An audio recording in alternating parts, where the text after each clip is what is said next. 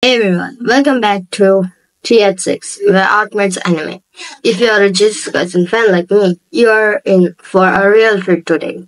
We're going to dive into drawing one of the coolest characters from the series, Yuta.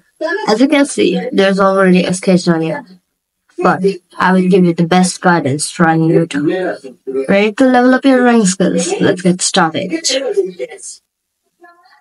Okay, first, let's gather your gear.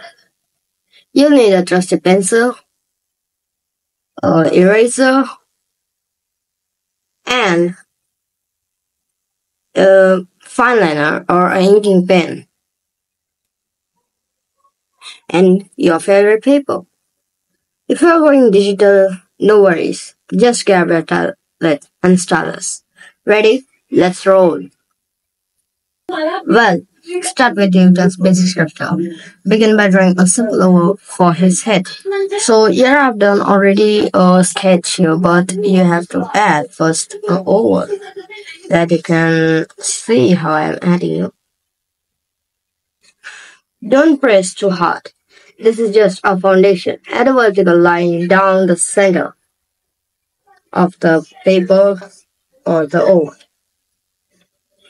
And a horizontal line across set up his facial features easy peasy. Next up, reshape Yuta's face. He got that strong angular jawline that makes him stand out. Sketch out his chin and jawline, extending from the oval. Think of it as building the frame for a cool portrait. Now, it's time for the center size. Yuta's eyes are sharp and captivating. Place them on a horizontal guideline and draw the upper and lower eyelids with a bit of curve. His irises are where the magic happens. Gives him that piercing looks.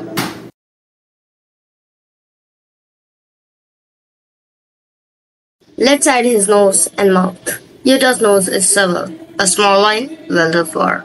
His mouth, a simple straight line with a slight curve, will capture his calm demeanor. He's got this serene yet powerful vibe.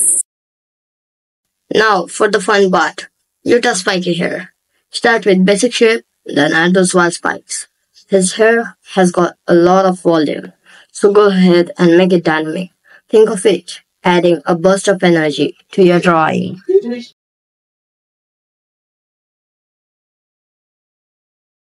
Okay, next Yuta's iconic high collar uniform. Begin with the collar and shoulder, then add those folds and creases to make it look realistic. His uniform has a cool black and white design, so keep that in mind for when.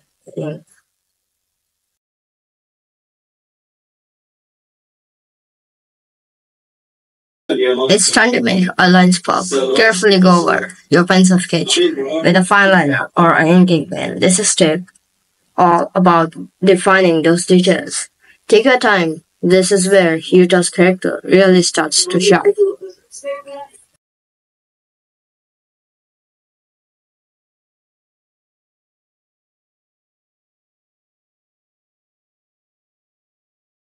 So we have finished the inking of Yuta.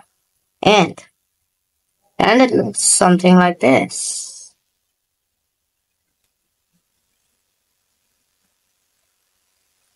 So I think we have to stop here because I will show you the coloring in the next part of this video because coloring is more hard and that too we have to color Yuta and I will show you in the next video. So if you like the tutorial of inking and sketching Yuta, please don't forget to leave a like and do subscribe channel JuJutsu to further more updates. So hope you like this video. Bye bye.